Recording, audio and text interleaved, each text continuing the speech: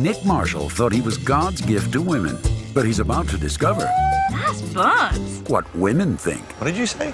Nothing. I can hear what women think.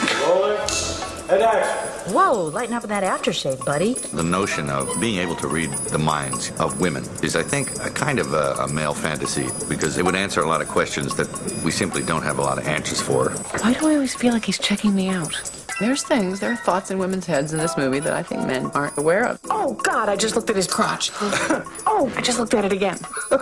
For guys to hear what women are thinking, I think it's going to be a very interesting experience. And women will probably smile in recognition. She thinks you're overpaid and gay. What? I love the comedy in the movie. Good cut. But on top of that, the picture became more romantic than even I had thought it would be. Total shocker. He's like a nice guy. It's a great love story. I mean, it really is. It's really sweet. Don't fall for a guy at work. Don't fall for a guy at work. Why? Why what? I mean, the idea of this movie is timeless. I can't believe this is what I'll be wearing the last night I'm a virgin.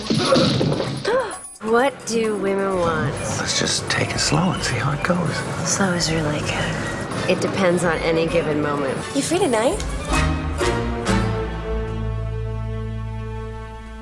Here we go. Mel Gibson and Helen Hunt star in What Women Want from director Nancy Myers. Perfect! I think the thing that attracted me to this particular project is it's a good, funny premise, because, I mean, there is a barrier between the sexes. If men are from Mars and women are from Venus and you speak Venusian, the world can be yours. I was drawn to the idea of a man who could hear inside a woman's head because it's obviously we're foreign to them. Do you want to know all this about me? To me, that's funny. You know, to me, there was a lot of room there for comedy. That girl we met last night at the club, nothing happened after you put her in the cab, right?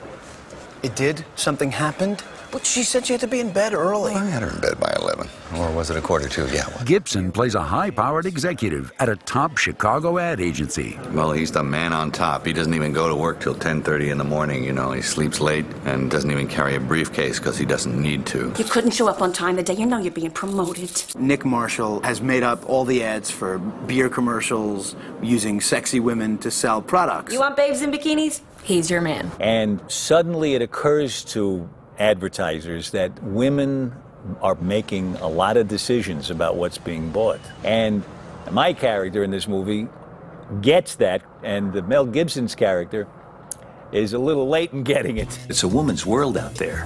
And getting into a woman's psyche is not exactly your strong suit. I play a woman who was hired to be Mel Gibson's boss. So how do you turn that down?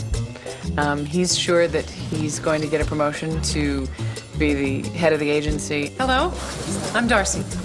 And much to his surprise and chagrin, a woman is hired to be his boss, and that's me. So Nick, what'd you come up with? I don't suppose anybody's interested in an idea involving the Swedish bikini team. I do know them all personally. Of course. Gibson's ability to combine comedy and character, as well as his willingness to take risks, garnered the admiration of his co-stars. I think he's just, you know, he's smart, he's got a great sense of humor, and he's willing. You have to be willing to be silly and willing to go too far, and also use your brain to keep it grounded in enough reality that people care while they're laughing, you know? And he's great at all those things. He was fully aware that this was a real departure for him, and I was always like, you know, privately saying to myself, like, Mel Gibson's drinking a cup of coffee, you know, at his desk. It was so normal because he does extraordinary things in his movies normally. You know, even if he plays a cop, you know, he's the cop that jumps off the back of the truck into a car. We're so used to seeing him do superhuman things. So seeing him in these domestic situations was really interesting. I think he had a great time doing something different. He just comes to the set with himself and his mind, which is like a whip, and he puts it all in his head. And what happens is he's improvising, coming up with ideas right there in the moment. And that's very fun to work with. Here you go, Nick. In addition to his new boss, the other women in Nick's life include Marissa Tomei as the coffee shop girl he'd like to date, Lauren Holly as his ex-wife, and Ashley Johnson as his 15-year-old daughter. I have to go stay with him because my mother just got remarried. You can take care of your old man for a change. Cook for me, get me my slippers. Yeah, that'll be happening. She's very rebellious, and she's a very embarrassed teen. I mean, all teens are really embarrassed by what their parents do. That's mine. Where are you? In order for Nick to better understand the minds of women, his boss has given him a special box of products, which he opens one night while home alone. You go, girl. I'm a bitch, I'm a lover, I'm a child, I'm a mother, I'm a sister. You don't get products like control top pantyhose, mascara, lipstick, pregnancy test kits without actually trying them, to see, what it's like. So he tries them. The funny thing is he looks great in pantyhose. That's the thing, it was the big surprise. I won't say what size he wore, and he literally could not put them on without practically putting his foot through them every time. And then he did actually wax his legs, because I thought he needed to know what it really was. And we have the right leg and the very hot wax. It's very, very hot. That's the first time I waxed my leg. It doesn't hurt. Okay. Just a manhood. Or, hey, it's pretty easy, actually. A little wax on the lower leg with some kind of like cloth pad. Stick it on there, let it set for a little while. It's kind of nice, yeah. I don't know why women complain about waxing their legs. The script says it hurts, so you better make it look painful. For women, it hurts, And when he's Mel Gibson, it was like, yeah, what's the big deal? He didn't think it was such a big deal. Why would anyone ever do that more than once? Why would anyone ever do the other leg? But apparently, that was the least painful place to do it, so they tell me, I'm saying, what are you complaining about? This doesn't hurt. And they said, well, you should try doing your bikini line. Like, I'm going to try that, Dad! Hi. What are you doing? Exfoliating? It's so funny. We come home, and he's in pantyhose, and he has on lipstick and mascara. Nice nail polish there. It's like, oh my God, this is the worst thing that could ever happen to me. Especially in front of my boyfriend. Good night. No, wait, I didn't come back. While trying to explain the situation to his daughter, Nick experiences a mishap that changes his life. He ends up slipping on some bath beads and knocking his head on the bathtub. Then he's electrocuted. And when he wakes up the next day, he's a very strange thing happening to him. He's hearing what women think. Morning, Mr. Marshall. It happens with the woman who works in his building, who's the doorwoman. Thank you, Flo. You're welcome, my little sweet buns. What did you say? Me? Nothing. Back row. Action. And he decides to walk to work, and every woman that he passes in the park, he can hear every thought. And he thinks he's having some kind of nervous breakdown or going crazy, so it sort of makes him a little more than concerned.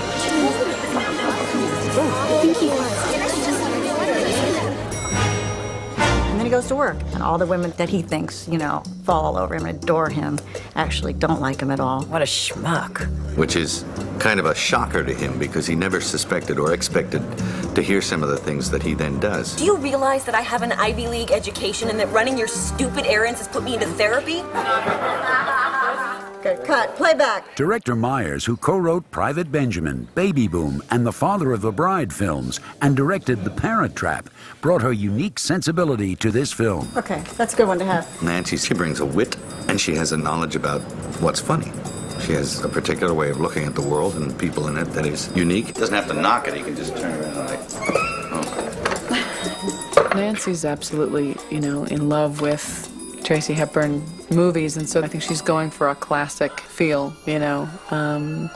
which just basically, I think, means smart relationships between people and a good funny bone, too, and she has all that. We're all a little closer now. Here's what I think. She's done a lot of successful movies. She has the Midas touch, and she tells great stories.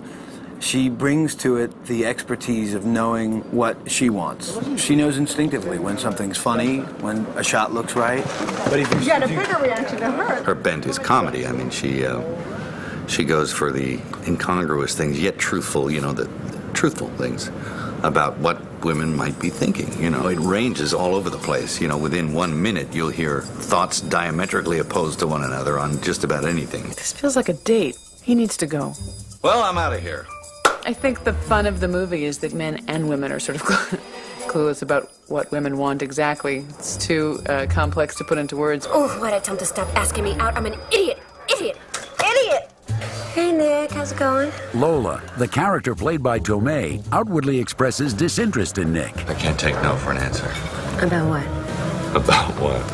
I turn him down. I do turn him down a lot because he's a gigolo, you know, and I know it. And he's too good looking, and it's written all over his face, and I don't want to risk it. I'm not usually like this on a first date. It's just you've been so amazing all night. You've been so sensitive and so understanding. To hear what a woman's thinking when you're fooling around with her, which happens to Mel Gibson's character, torture. Is Britney Spears on Leno tonight?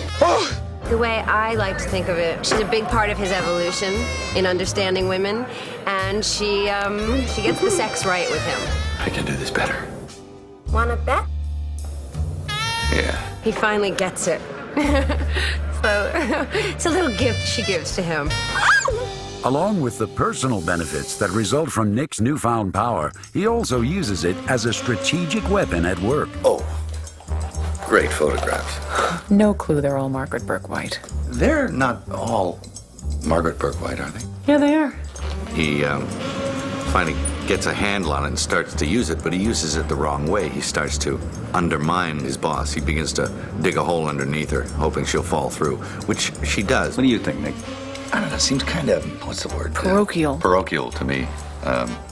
What do you think, Darcy? Because he can read her thoughts, he basically steals all her ideas. So he just beats her to the punch all the time, and she doesn't know what the hell is happening to her. And she's feeling unsure of herself, and of course she can't imagine that it's because he can read her mind. Well, if you need any help. Oh, I'll be picking your brain. You got it. You know, it puts this kind of weird monkey wrench into their getting to know each other. In the middle of a scene that isn't about how attractive he is at all, that might be one of 30 thoughts that she has, but he hears it. What I'd like to propose... He's proposing so soon? Oh, sorry. For director Myers, Hunt's ability to convey the many layers of her character made her ideal for the role. She's the girl. Helen was the only person I wanted for Darcy because she just has this innate strength and intelligence, and I thought she'd be a great person to get inside of. And this is a movie about getting inside women's heads. Can't believe I have butterflies in my stomach. Feels like the first day of school. She looks like she can really, you know, kick some corporate butt, but she's also has the acting smarts and the soul and heart of someone that is able to show much more and be very vulnerable, which is also required. Now, you know this is a tough one for us to get. It would be a tough one for anybody to get, but if we got it, that's all we'd need. I hear you. The on-screen chemistry of the cast benefited from Gibson's fun-loving attitude behind the scenes. Oh my God! This is what smoking can do to you. Stunt your throat. He's loose. He's incredibly loose, and everybody likes working on the movie because of him. Now, there's no more witty repartee here. It's all over. He's a great storyteller. He's got a fantastic laugh. He laughs all the time. It's his personality is contagious, and you want to be around him. We're always making silly jokes or throwing things in that are way too off color. Mel and I constantly. It's a really fun movie, so we've had a really fun time on it. I could do this scene forever. Over the course of the production, the goal of the filmmakers was always to find an element of truth in the comedic situations. That was phony.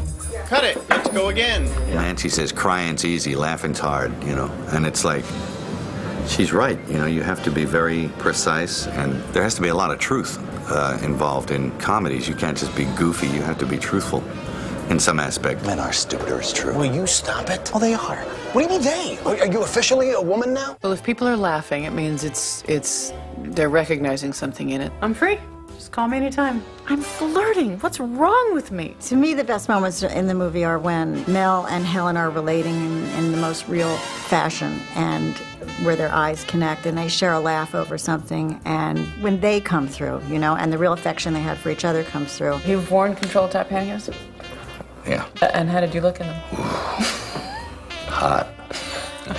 That's what they do great. They make it real. It is the combination of comedy, romance, and believability that ultimately provide the heart of the story. This movie is funny, it's smart, and it's got Mel Gibson and Helen Hunt. I mean, I think, you know, audiences are going to love it. What women want is a really fun question. When I started in this business, They want the same kind of things men want. They want success and want to have a certain amount of dignity. But I think that for all of our progress, we're still men and women, and we're still trying to figure each other out, and we're different. Taller grande. Grande. Or at least I like to think so. Next. I have no clue how men think. I barely know how women think, but I don't think it's similar. I think it's very different. Nick Marshall, looking right at me. At least he's looking at my eyes and not down my blouse. I think you can spend a long time trying to figure it out, what women want. It's got something to do with chocolate. Oy vey. Chocolate and conversation. Oh, you were listening.